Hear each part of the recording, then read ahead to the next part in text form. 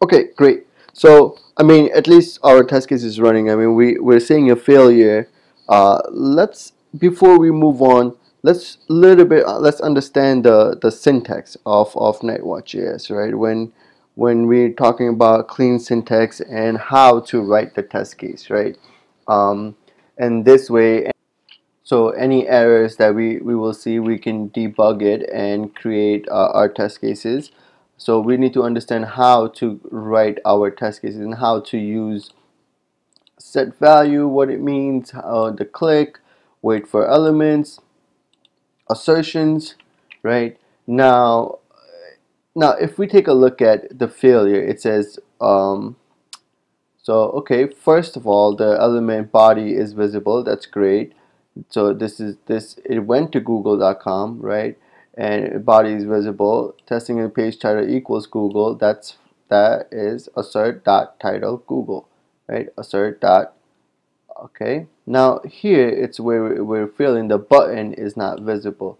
So Google always changes, so obviously this is, something that um, we can play around with.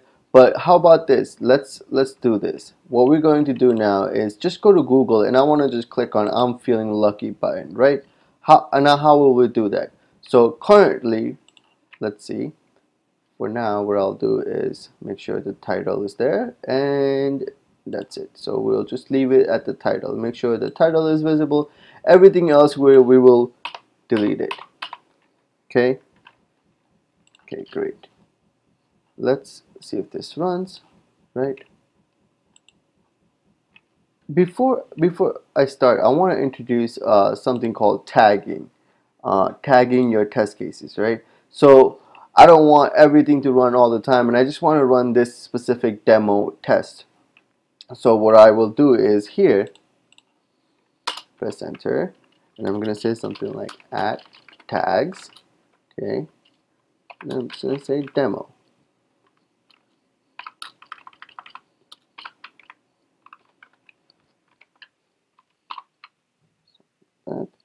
Okay, great. So at least, so now what we'll do, our run command will be node. Let's see if you guys can see it properly. Okay, just move it. Okay, so the command is going to be node Nightwatch, okay, -e for Chrome, okay, Chrome. We're gonna say -a. So E stands for environment, which environment you wanted to run, and then A is for the tagging, which tag of the test case you wanted to run. Okay, so let's just click that and hit enter. So our browser should open. Okay. Boom. Okay, so as you can see now, both two assertions are passed. Now, like we said earlier, we want to click on the I'm feeling lucky button, right? So what we'll do is we'll inspect element. Okay, and then we don't need that. What we need is this. So the span is the very under.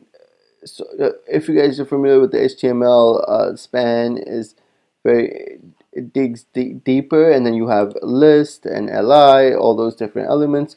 But what we want to make sure is, preferably we want to click on the best, the top level of it, not underneath it, so it's able to assert. So if we have an ID, that's the best thing that we can have. If a button has an ID or element has an ID, this will always pass. So the first preference should always be to look if we have an ID. So we do have an ID. So let's, how will we click on this? What would we like to do? We would like to click on this button, right? So okay, fine. So we need to, so that's that ID. Let me just kind of copy that ID, right? Now how do we form it? Well, okay, so assert, gonna click enter. Okay, we have to click on it. So dot click, right? And then we're gonna do quotations. Okay, for ID, it is usually a hash sign like this. Not usually, but all the time you have to put a hash to hashtag to be able to to let them know, let Nightwatch know that it's a ID. Okay, just gonna save it. Now, for example, if you didn't know how to use click, or you didn't know you have to write URL or you have to write end, and for example, what if I want to pause at this moment, right? After you click on it, why don't you pause? Like it says in milliseconds, I want to pause for 2 seconds. 2000 milliseconds is 2 seconds. Okay, and there. So let's do that. Well, how do I know that this is the syntax for pausing, this is the syntax for click? So if you go to Nightwatch, the main site, you'll see a lot of API, very good documentation on the APIs and how to write it, right? So for example, I want to click on something. So how do you click? There we go. So here's a little example. Well, you have to say browser.click, and this is the selector. And what do you want it to do? You want a function, for example, and then just a normal click. Client, or you could say browser.click CSS selector. And that's exactly what we have here. For example, pause. So you want to wait for a little bit. Whoops. You want to wait, right? You want the browser to wait. So there we go. It's an example. So anything that you may have to do, you have to save screenshots. You want to use XPath. You want to use CSS. A lot of different things. You want to delete a cookie, for example. You want to get cookie. So all these, like, so many different things that you can do, and all of these are very nicely documentation is here. All right, let's go move back to our test case. So again, open the browser, click on the I'm feeling lucky button, and see what happens, right? And then pause. All right, let's run that. Again, just gonna run the same command. Should open the browser. All right. There we go. It's doing that. Oh, okay. Well, maybe it was too fast. Maybe let's see if we can wait for 5 seconds and see if it actually clicked on the button or not. Whoops.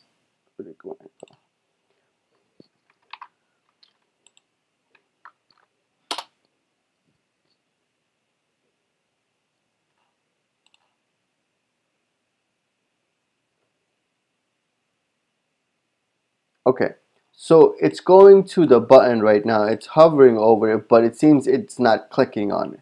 Okay, so we like to click on that button, right? So instead of the ID, because it seems it's just doing that, let's do this. What we'll do is we're going to copy the selector, usually this, and then we will paste it here. The same thing. Okay. Let's see if we can dig a little bit deeper and see if we can click on it.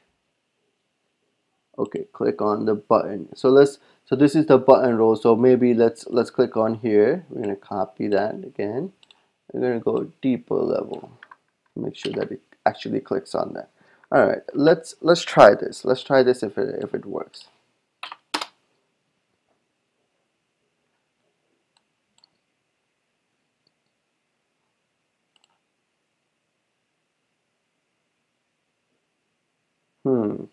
It didn't not click on it.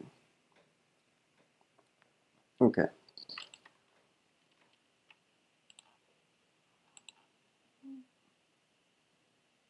Button name. Submit. So let's see if we can add another URL, like a submit, for example. Instead of a click, if we do submit form, but we just want to do submit button. Okay, so let's do this dot submit, right? Instead of click, we're gonna do submit.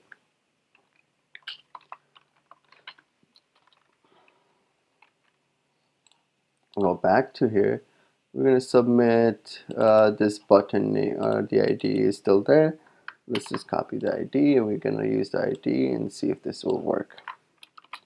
So, creating test cases, it's a lot of, especially if you don't know the elements and new websites, this this is the process. There's a lot of trial and error. You have to figure it out as you go, and to make sure that it clicks on the button, it does not click on the button, things like that.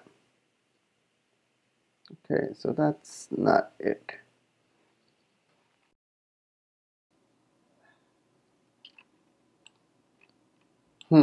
So submit's not working either, right? The submit is not working. So I even tried double click on it, for example, going here and then trying to double click. We can try that, but I've seen that it's not working.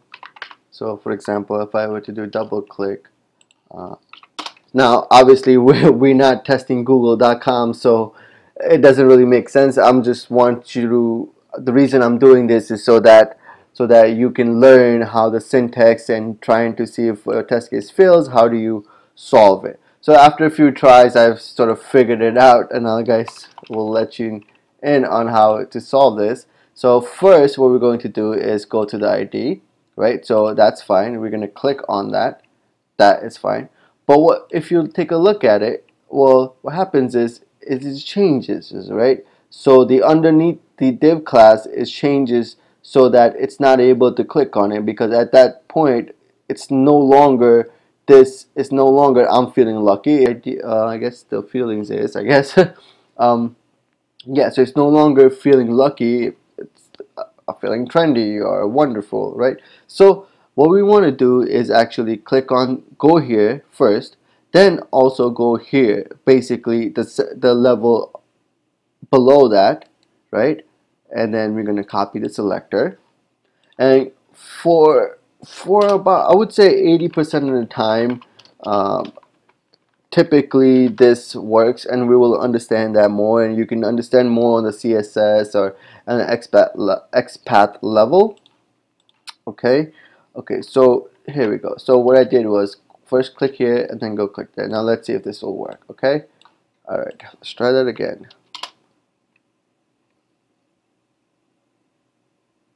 Okay, there you go, and it works, and goes and clicks on the button. Okay, now on the next lecture, I want to do is completely from the beginning. We no longer want to test google.com. We want to actually test our own test case and test plans. All right. Thank